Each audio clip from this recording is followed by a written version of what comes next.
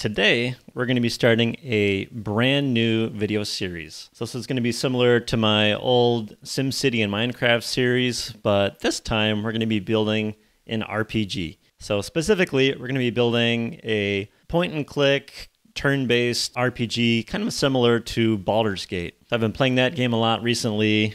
Big fan of Dungeons and Dragons, so I want to see if we can create something using JavaScript and Three.js that captures some of those elements. So obviously it's not going to be as complex as something as Baldur's Gate, but I think we can make something pretty cool.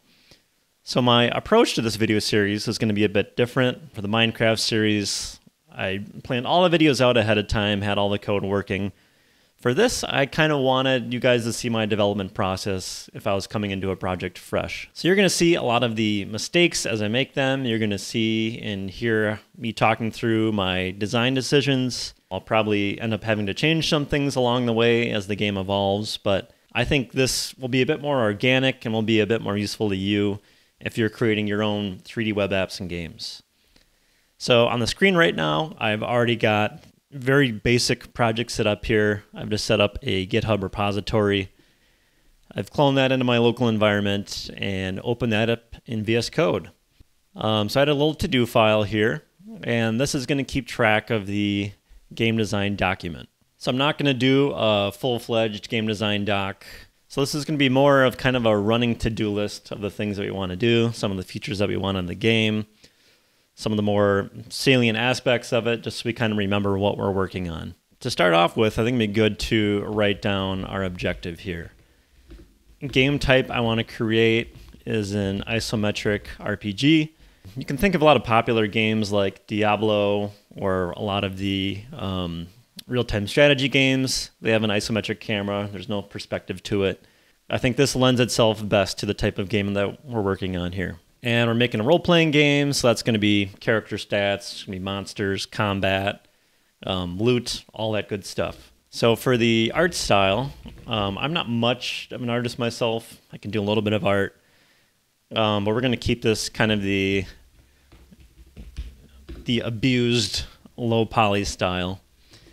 So this is used all over the place. I think it's starting to lose favor now, but when you're a coder, primarily like myself, and you're not so super great with art, low poly is a good way to go. You can easily create some assets in Blender or go and purchase some assets if needed.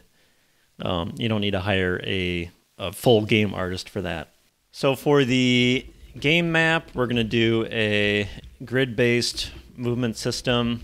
How Dungeons and Dragons works is you can kind of explore and you're free to move around, and then once you get into an encounter, it moves into turn-based combat, which is based on a grid. I'm going to make the entire game based on a grid. You won't really see that grid when you're just moving around and not in combat, but using a grid will keep the player movement really simple.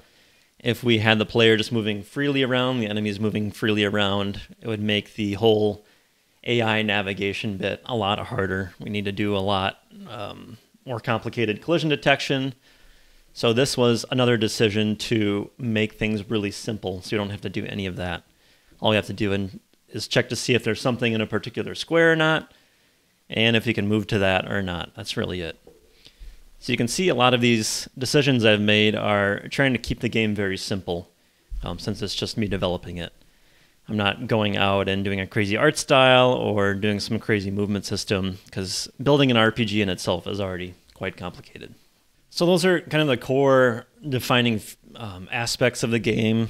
So some of the features I would like to work on for the MVP, or minimum viable product, that's another concept, is when you're building a game, you want to build out just a prototype of it. You don't want to get really deep on one feature. You want to try and build out that minimal experience that captures what you're trying to do. And at that point, you can decide if you want to move forward with the project or not. I'm just going to rattle out things I'd like to see. I want some procedural dungeons, of course. This is a D&D type game. It's all about exploration. It's about fighting enemies. It's about loot. But I don't want to have to manually create a bunch of dungeons. I'm going to have turn-based combat.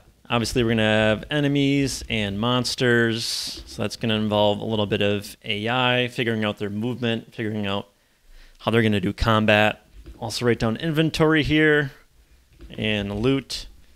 You know, a big part of these type of games is getting stronger weapons, getting cool weapons, you know, maybe different spells. So we're going to have to implement an inventory system. Also going to need quests, and we're going to need quest givers. So that means NPCs. I would like some type of town that is going to be our central hub where you can go and get quests from the NPCs, or there's some type of job board. So this will probably be a bit further on in the project, whereas the combat and the enemies, we're going to work on that stuff first.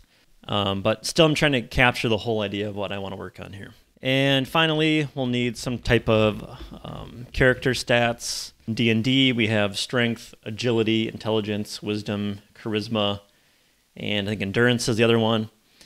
So we'll do something like that, so we can have different character classes. So you can write that down as well. Below here, I also want to add in weapons. Do we want procedural weapons? I'm really into procedurally generated content, but it can get a bit vanilla if you can kind of start to see through the procedural random generation. It becomes stale pretty quickly, so there's a balance between creating handcrafted content and procedural content. As a solo developer, procedural always sounds really nice because you don't have to create all that content yourself. The game is doing it for you. We do need to balance that. We'll start off, you know, very simple. Let's create another section down here. I'm just going to list out the development process. So we're going to start simple, build layer by layer. We're going to focus on gameplay first, graphics and polish, and optimization come later. Big mistake beginners make when they're first working on a project is they optimize too early. And the reason you don't want to do that is because the code that you're writing, might not even require optimization. It might just be good enough. You're writing a game, you're not writing software that's going to run an airplane, control systems or something like that. So it's okay to write crappy code. If it suits the purpose, then it's good enough. Also, if you're prototyping things out, that code might not make it into your final build. So you don't want to spend hours optimizing something and then later find out, you know, that feature or how you wrote that really isn't well suited, and you end up deleting that code. So always kind of get the rough version down first, and then you can come back and start to add some graphics in, add some polish as needed. I'm going to keep graphics very simple at first. You know, it's just going to be basically the primitives that come with Three.js. So it's going to be boxes, spheres, cones, cylinders. We're going to do the best that we can with that until it really doesn't make sense to do that anymore. I mean, to bring some other models in, maybe you start doing some animations, but definitely for the first few videos, it's not going to look that great, but that's okay. That's really the best way to design a game. All right, so that's the development process. I hope that kind of captures what we're working on here. So let's start by getting this project set up and getting Three.js hooked up. We're going to get our bundler. So our bundler is going to take that Three.js library and include it with our code.